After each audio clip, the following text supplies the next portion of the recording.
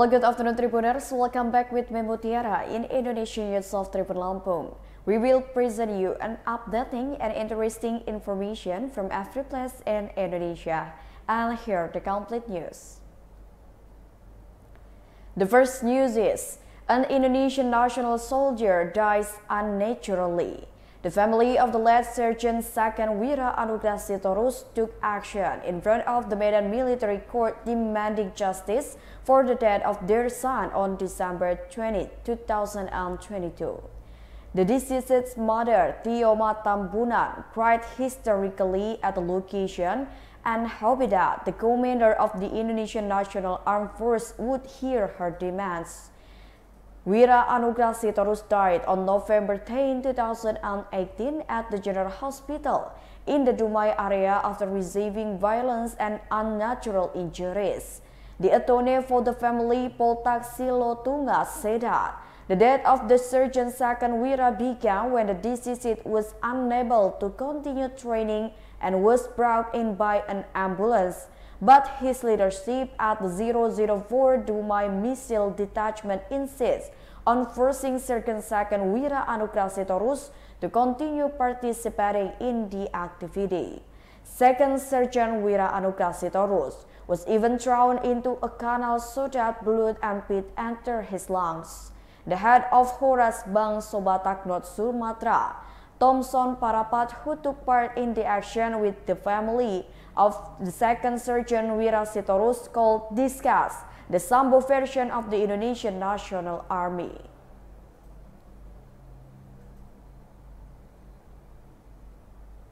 The next news is, hundreds of employees in the Casan Busuri Ternate General Hospital went on strike.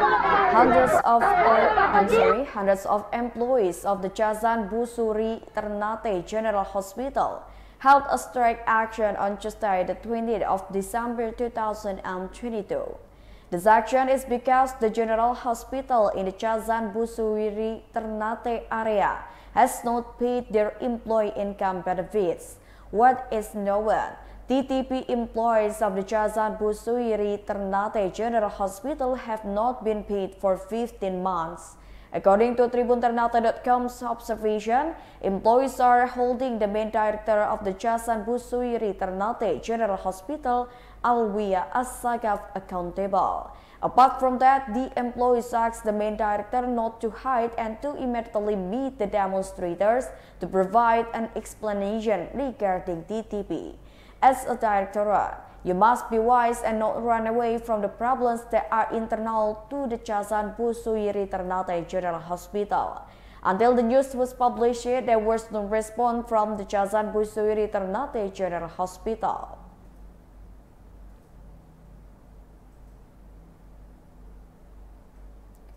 The next news is, dozens of crocodiles in Babana captivity are threatened with release. Dozens of crocodiles in Babana captivity, Budong District, Central Mamuju, are threatened with being released back into nature. This was conveyed by the captive manager Rusli when he was made at the captive location Babana Hamlet, Babana Village, Budong District, Central Mamuju on Tuesday, the 20th of December 2022. According to him, so far he has been overwhelmed by the high cost of it that must be spent every month, especially if there is no assistance with food costs from the latter parties. Some of the crocodiles will have to be released. He said aside from his own expense, so far, feed aid has only come from the volunteers and alms from visitors. To support the cost of feed, managers install alms box in the breeding area for visitors. Rusli said he had coordinated assistance with the cost of feed with the local government and the Natural Resources Conservation Agency, but nothing had materialized. For this reason, his party admitted that they would release some of the crocodiles if they were unable to bear the cost of feed. So Rusli continued, of course, we would be even more overwhelmed if there was no assistance with the cost of it. Rusli explained it, in one large crocodile it consumes approximately 10 kilograms of chicken meat or around 6 chicken. It is known that the crocodile farm in Babana village, Budong-Budong district, Central Mamuju, has been established for 2 years. Now, the captivity is inhabited by 28 crocodiles of various sizes.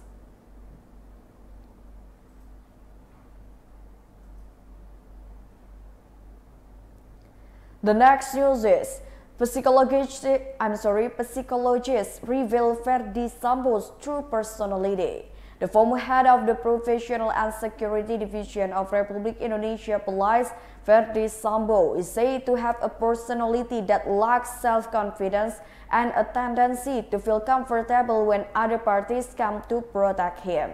This fact was revealed by the forensic psychologist Reni Kusumowardani when he was present at the follow-up trial for the premeditated murder of Nofriansah Yosua Huta Barat, alias Brigadir J, on Wednesday, the 21st of December 2022.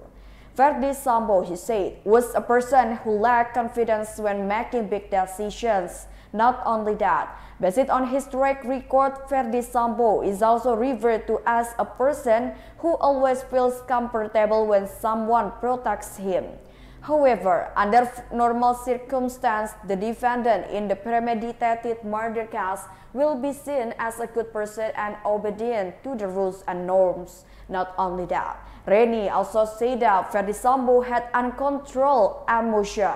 Even at once, Ferdi Sambo could not control himself if he was dominated by emotion. However, said Reni, actually Ferdi Sambo is a person who has above average intelligence. However, that does not mean that Ferdi Sambo will remain calm if he is in an urgent situation and is filled with emotion.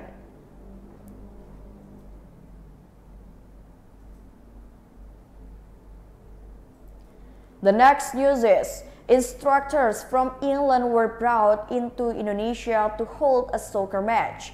British instructors are said to be brought to Indonesia to provide training related to football match management.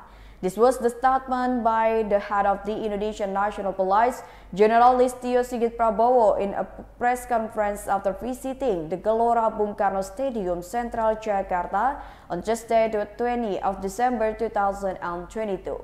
Listio Sigit said that the instructor is planned to be present in January 2023. Later, the training will be attended by clubs, the organizing committee, including the police and representatives of supporters. He said the reason for the instructor from England being brought to Indonesia was because organizing football there became a role model or example. The four-star general hopes that football security in Indonesia will be better with this training.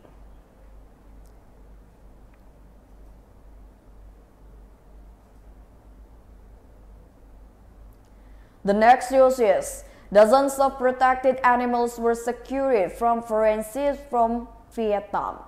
Dozens of protected animals were secured from forensics with the Vietnamese flag by the Indonesian National Army Navy, the main base of the Indonesian National Army Navy 12 in the waters of the Kapuas River, Pontianak, on Tuesday, the 20th of December 2022 in the morning. The Republic Indonesia ship Siribua, which was assigned to the main base of the Indonesian National Armed Force, managed to secure dozens of wild animals from the ship, which at the time was anchored in the middle of the Kapuas River, Pontianak. Allegedly, dozens of these protected animals will be smuggled by sea to Vietnam. From the ship with the name MV Royal 06 main base of the Indonesian Navy, 12 secured 16 proboscis monkeys, 19 white cockatoo, 1 Raja Tua, 5 entok, and 15 chickens. Head of the West Kalimantan Natural Resources Conservation Center, RM Wiwit Widodo, said that regarding the animals that were secured by Indonesian Navy from the initial identification, the proboscis monkey that were secured were native to West Kalimantan. Then for the secure older brother bird, it is suspected that it came from Maluku and Papua. Later, these animals will be handed over first to the Agricultural and Animal Quarantine Agency first. After being declared in good condition, then they will be checked by the Natural Resources Conservation Office before later being released into their natural habitat. In 2022, said Widodo, the West Kalimantan Natural Resources Conservation Center is the first time that the large numbers of wildlife smugglers have been caught.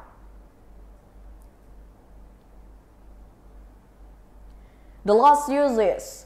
The accused in the alleged corruption case were acquitted. Andi Dodi Hermawan. The accused in the alleged corruption case over the conversion of a protected forest into a public fuel filling station in Desa Tadui Mamuju, West Sulawesi is now free from the legal process he underwent. Deputy Chairperson member of the Mamuju Regional People's Representative Council could not hold back her emotion and express her gratitude when he officially left the Class B Mamuju Detention Center on Tuesday, the 20th of December 2022. Based on Tribun Sulbar.com monitoring, Andi Dodi bowed down with gratitude when he left the prison door and was picked up by his wife and children. The politician from the People's Conscience Party was seen wearing an orange long-sleeve shirt. It seemed he was carrying a sheet of paper or proof of release from the detention center. He came out of the detention center at around 11 p.m. at night and was immediately picked up by his family using a car. Andi Dodi admitted that he felt very happy and felt relieved because what was suspected of him had not been proven guilty. He said he is also very grateful to his family who always provides support. He emphasized that in the material of the case he went through, it had been declared not guilty and was now free according to the judge's decision.